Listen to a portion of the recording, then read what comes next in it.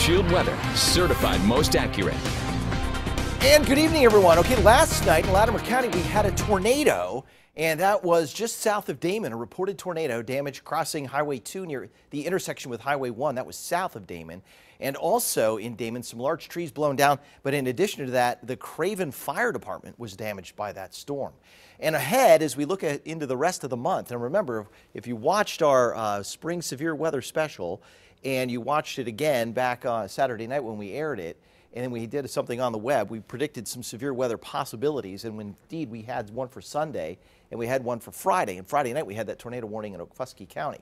So next week, I think Sunday holds potential, and again for Tuesday, Wednesday, and at the end of the month. If you want to see the rest of the summer forecast, I just updated that, including a look at the 4th of July, and you can go to KJRH.com and look at my summer forecast. We aired that during the severe weather special Saturday night that aired from 6:15 to 6:30, and I posted that summer forecast for you in case you missed it.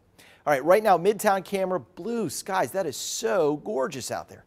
Near 70 degrees with a northwest wind at 12 miles an hour, the relative humidity at 44%, and the dew point currently at 46. Here's the forecast for the next 24 hours. By 10 p.m., we're cooling off quickly down to 56 degrees.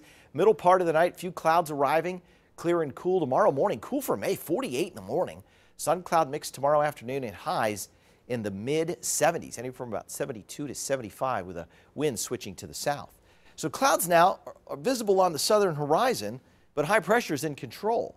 If we look way out here to the west off the Baja California, that's our next chance of rain. So this disturbance moves across Mexico, up across Texas, and eventually into green country, and should be arriving here Wednesday morning. The timing in our in-house computer model has it later in the day on Wednesday, but I think this moisture will make it up here by maybe 10 a.m. Wednesday morning. And so we'll be cloudy with temperatures in the 60s and a steady period of rain, especially Wednesday afternoon. And you can see that rain moving back in, maybe a couple of rumbles of thunder. And so there's the potential to pick up another ½ inch to inch of rainfall in some spots that don't need it after almost getting 10 inches of rainfall in many locations.